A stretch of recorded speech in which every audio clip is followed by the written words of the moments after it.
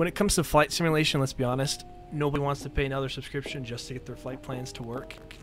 So if you're like me and you're tired of Simbrief routes not matching your FMC and you've been looking for a free way to fix it, you've come to the right place.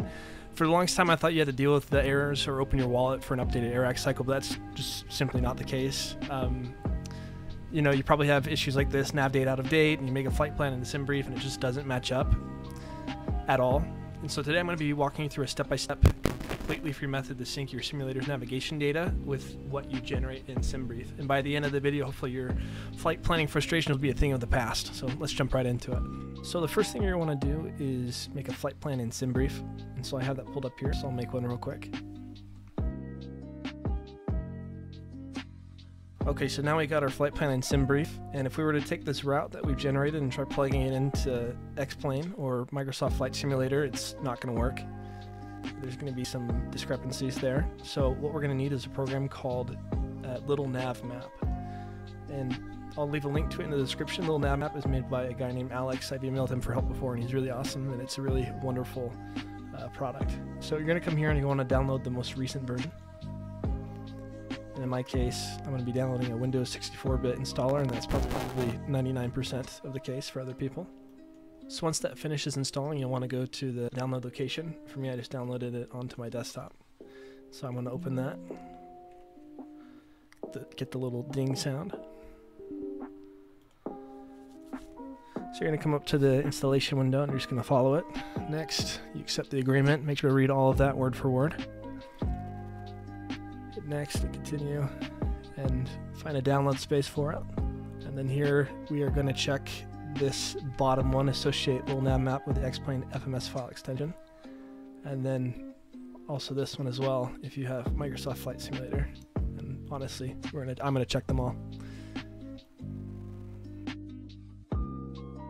Okay, so now that it's done, I'm going to have it launch Little Nav Map, and if you want to read through the manual start page, you can select that to look at it. In this case, I won't.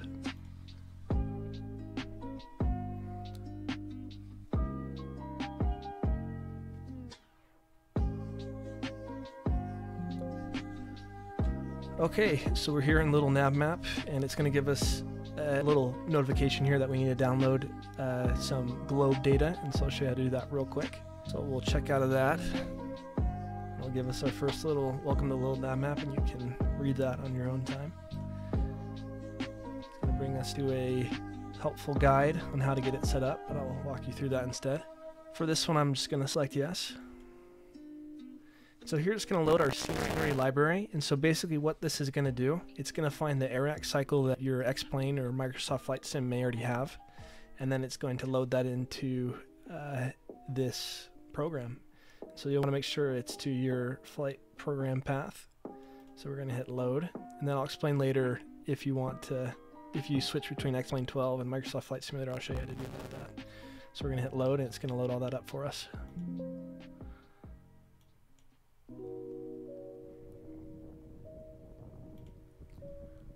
And so you can't see it right now, but that is indeed going. I can't click on it, but that's it, going through all the airports and all the different waypoints and files that we have. And so it's going to come up with this little nav map connect. Basically you can use a little nav map as well as kind of a little navigation display. And so by connecting this, you'll be able to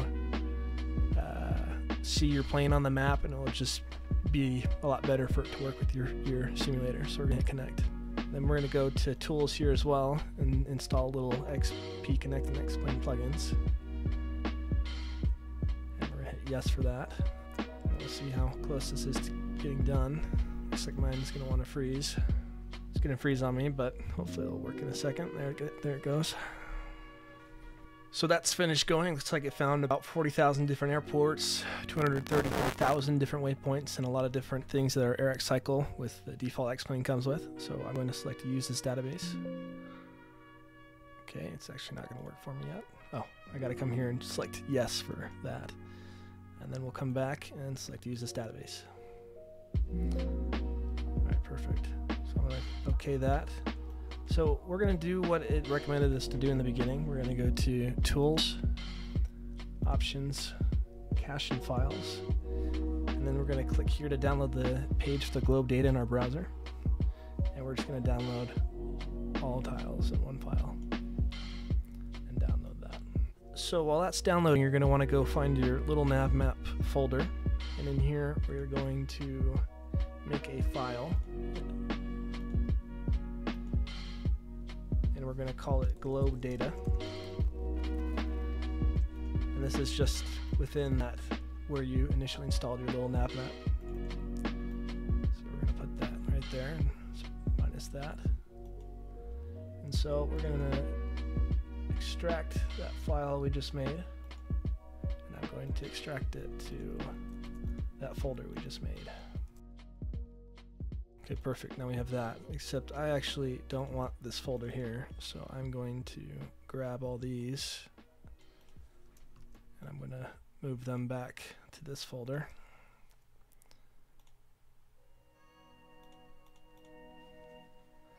Perfect. Okay, and we can delete that. And now that's where we want it to be. So we're going to get the link for this one. We'll bring that back here, and we'll click on use offline globe elevation data and put that in there and hit apply. Okay, I'm just going to okay that again. So now we have little nav map set up, and as a lot of information, this can look a little daunting, but it's pretty easy what we need to do. So we are now going to go up to File, and make sure you still have Simbrief open. We're going to come down to Open Flight Plan from Simbrief.